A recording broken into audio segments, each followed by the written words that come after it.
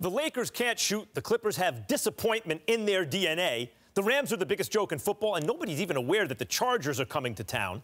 Well, a town called Carson that's somewhere in this galaxy of freeways and shopping malls. So the state of sports in Los Angeles is what? Feeble, pitiful, irrelevant? It certainly has felt that way over the past few years, but looks, especially in L.A., can be deceiving. The Lakers stink, but careful, haters.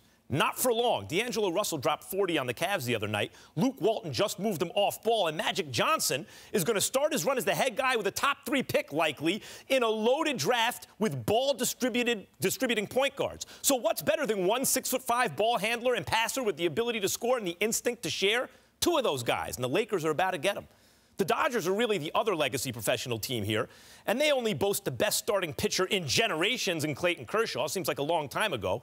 But it was the Dodgers who were the National League's last best hope against the onslaught of Cubs mania, and they still are. The Dodgers are built well and built to last. But that's not all. If you know L.A., you know this is a huge college sports town, and there's one true sports fault line running through this megalopolis, USC versus UCLA. UCLA is supposed to make basketball headlines, USC football. And you know what? The Bruins have the best college basketball player in the country and the chance to go to the Elite Eight and beyond. USC has next year's Heisman Trophy winner, Sam Darnold, don't forget, at quarterback. L.A. is a big city of dreams, and everything in L.A. is not always what it seems. But things are about to get really, really good out here.